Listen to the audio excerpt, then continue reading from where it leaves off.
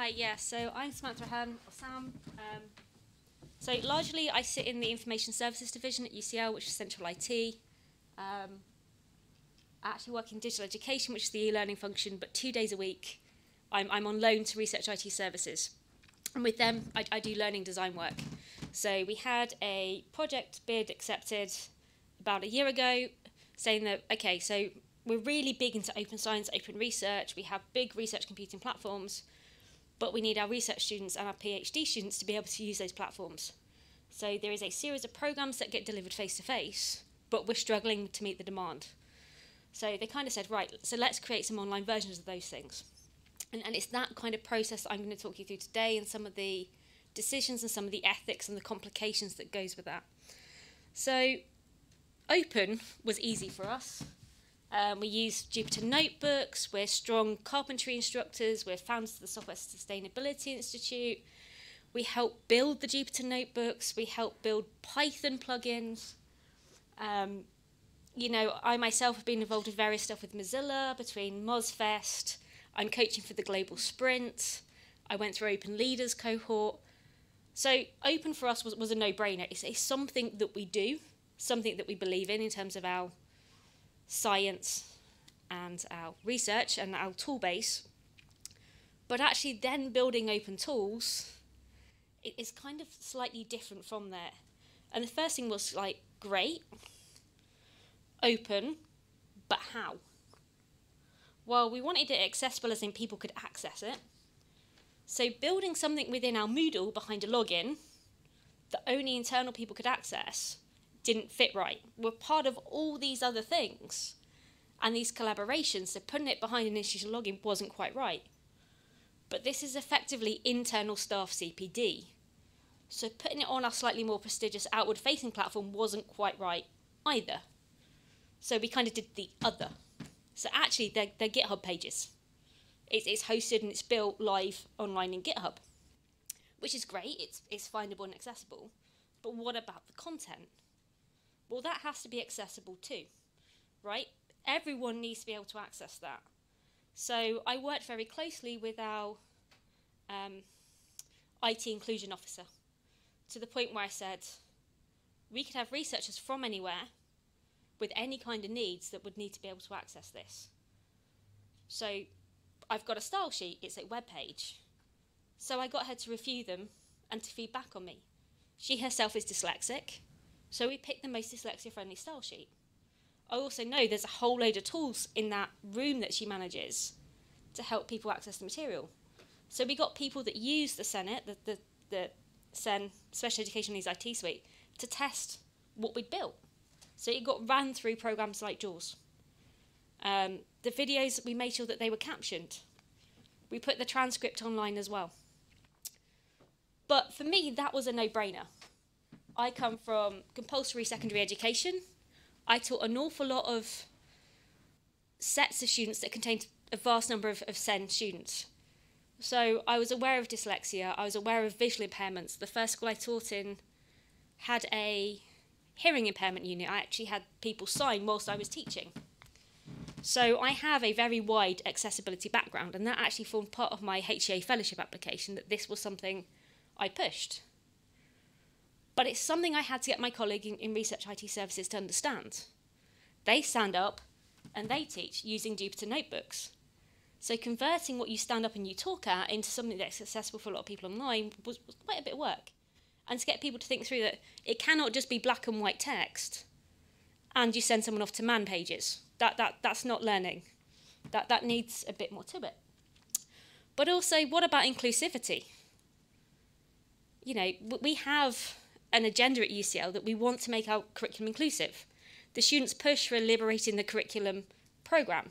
It's something that we're now actively trying to push with a big institutional checklist. But all our names are British white names, and all the places we references are in England. Does that reflect everyone that's going to be using this stuff? So as a very basic step, we just started to change some names around. So, we're not quite as inclusive as I'd like to be, but I hope that we're starting to push things in kind of the right direction with that. So we're trying very hard to think about the tools that we've got, how we present it, and how we make it inclusive. And on top of that, we've got licenses. So you've got the new license, the MIT license. These are mostly around software. They weren't quite relevant, but they're in the back of our heads because we're using tools. We built everything using open source tools that have these licenses. But then we had to have the debate about what license we wanted to put on it. Now, I personally, I kind of fall into the discrimination bit that David Wiley was talking about this morning, because I don't necessarily want someone to make money out of something I've shared for the greater good for everyone else. So for me, I quite like releasing things personally under a non-commercial license. But this was a debate I had to have with colleagues in Research IT Services because they release everything as CC BY. And that's the license that we got. But we had to decide that as a group, and we had to decide what way we were going.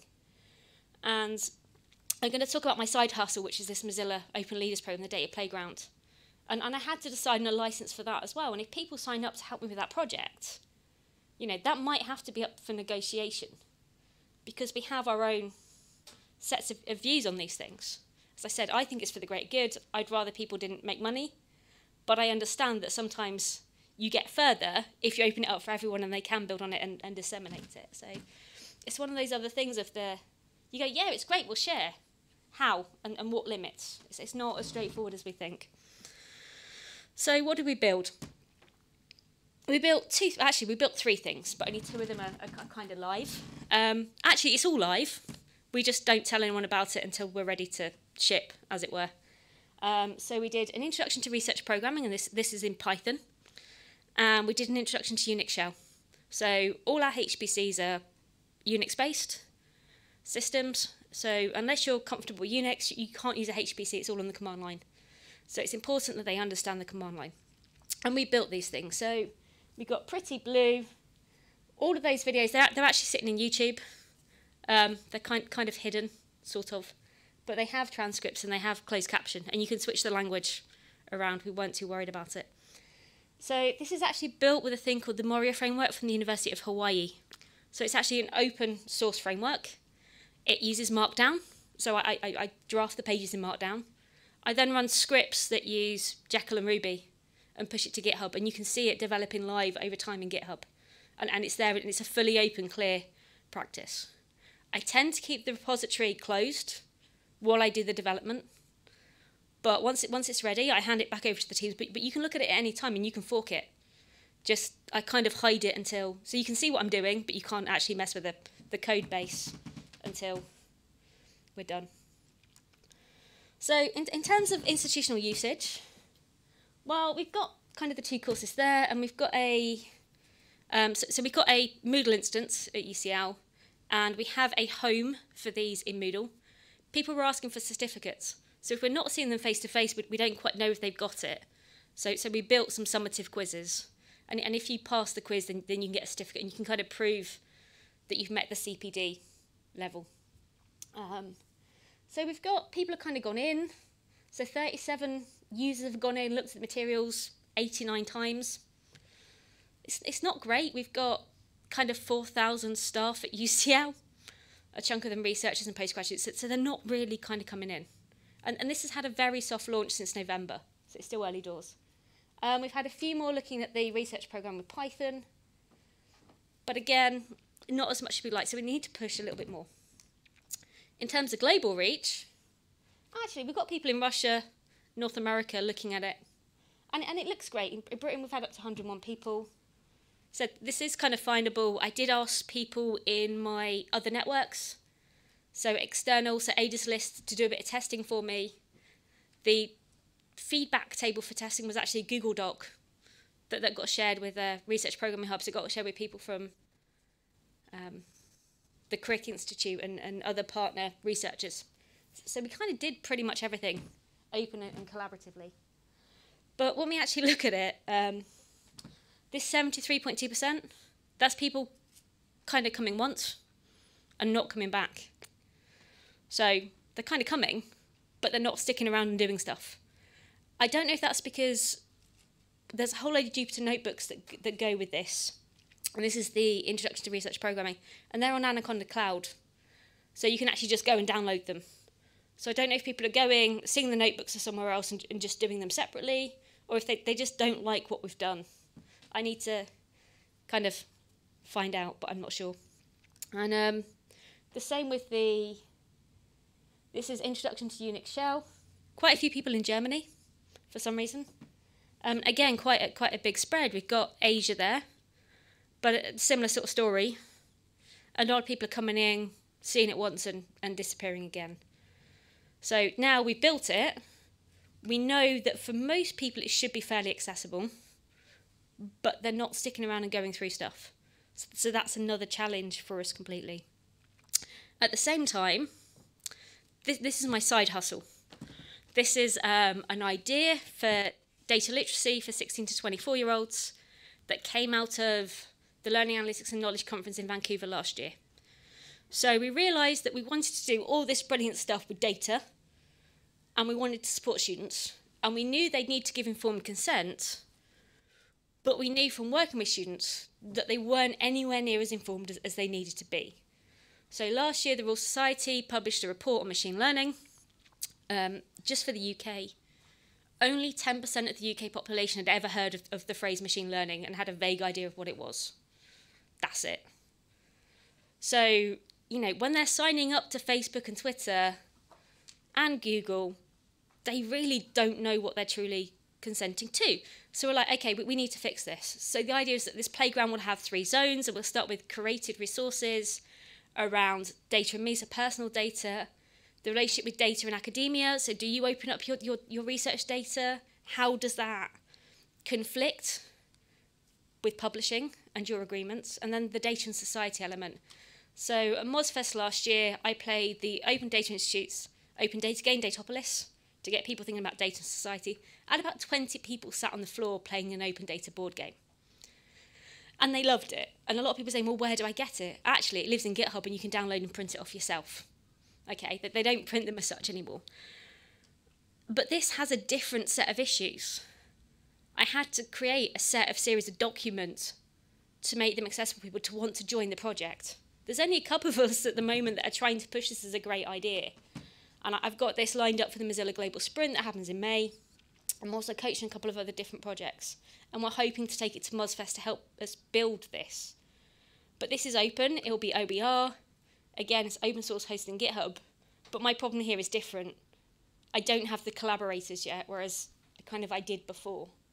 So they're OERs, but the problems are quite different. So I kind of wanted to summarise and go, when it comes to open and education, and just education in general, everyone starts at a different place. So because I was a teacher, because I studied IT and education, anyway, I have this vocabulary around pedagogy and teaching. I have an understanding of how technology fits with education because I studied technology and I taught technology. That's what I do. I'm a technologist. But not everyone sees that, or they see the braid between what they're doing and how the technology can help them. And we need to be much more inclusive and not just accessible. So we need to be inclusive about the examples that we use, the language that we use, the people that come and test things and build it with us, because they need to be present there as well. And we need to think about accessible as not just in the, well, can anyone access it from any device anywhere, as in we need to think about various needs for different users. Choosing a license is hard. You will come into conflict. IP is always a bit tricky. And with any kind of learning, it always takes a lot longer than you think to build it and decide and to get these things rolled out. So at that point, I'm going to stop and say, if you've got any questions for me, I'll be glad to answer them. Or if you've come up with anything else that's kind of equally as tricky and that would be great.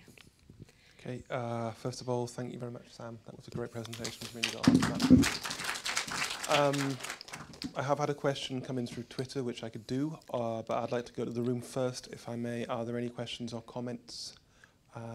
And if you could raise your hand in the usual way. Martin Poulter has raised his hand.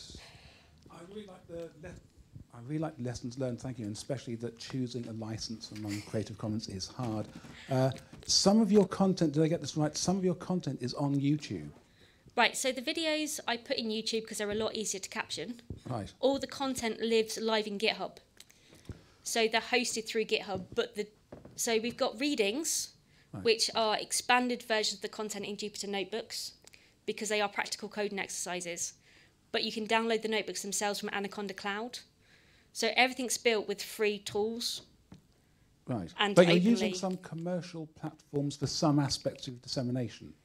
Right, so the only reason why they're in YouTube is because our own tool for hosting videos is not very good at captioning. It's actually a lot easier to do it in YouTube. So getting a benefit from a commercial service, Yes, and you're thereby you're making that commercial service more valuable and giving more reasons for people Yeah. to go to that. So it's not you're against people making money from it. It's so long as they're doing something useful, yeah. adding value. So actually, it's the non-commercial, putting a non-commercial clause actually doesn't capture your intentions for the No, content. so if a tool is useful to me, I will use it, right? YouTube, to me, in this instance, is exceptionally useful. It allows me to auto-caption, and people could then choose the language that they like, what works for them, and that's great. Yeah. But that's slightly different in that, so all this work is CC BY. When it comes to my own work, if I put a lot of time and effort into it, and I want to share it for the greater good, I then have a conflict of, or then am I happy for someone to take that and then publish it and make money from it if I'm not necessarily recognised in any way for it? I faced it. I don't want to hog the mic. I faced exactly the same decision and the same choice. And another solution, I don't know what the right solution is to release it CC BY SA or CC BY, because if someone's business model is to sell something which they can get easily for free, that's not a very good business model. So No. that's a way to discourage that commercial exploitation. There's another question behind Matthew. Sorry. Oh, hi there. Thanks so much for your comments. I'm really interested when you described how you had this sort of heightened awareness of accessibility because of your background as a secondary school teacher. Yeah. I was wondering, as someone who's worked on both the school side and the HE side, what differences you've seen between the use of OERs? I said this earlier in a discussion, actually, that so on a secondary level, sometimes you share by default. You'll be asked to write a scheme of work and produce the resources for it that you're going to share with your department anyway, because you're all teaching Year 9 the same thing at the same time. You're not going to write the same scheme of work 6 times. One of you writes it and you share it. And if it's any good, you share it with your colleagues in another school. And then if it's really good, you might think about uploading it to TES. But usually that's a little bit too scary. So you don't, because... But it's kind of a different... Because you are teaching the same things, because you've got a national curriculum, it's easier to share, I think, and there's more of a culture of borrowing and sharing, I think, because I think the research agenda skews what academics do.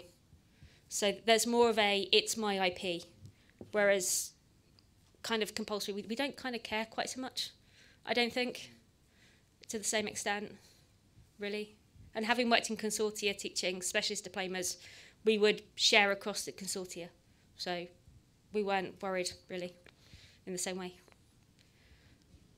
Thank you very much. That's a really interesting answer, and I like that question too. Thank you. Have we any other questions or any other comments people would like to make?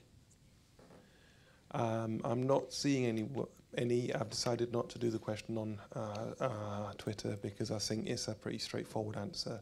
The question was just, I mean, why are you using GitHub? But I mean, obviously, forkability and the fact that the people that are actually making the materials are there anyway. Yeah. Yeah? Okay. So thank you very much once again, Sam, for a fantastic presentation and some great answers. Thanks very much. So next up, we are pleased to welcome Rupert Gatti, who will be talking Publish in Practice, open access textbooks. It's a nice link there because UCL have also been very active in publishing open textbooks.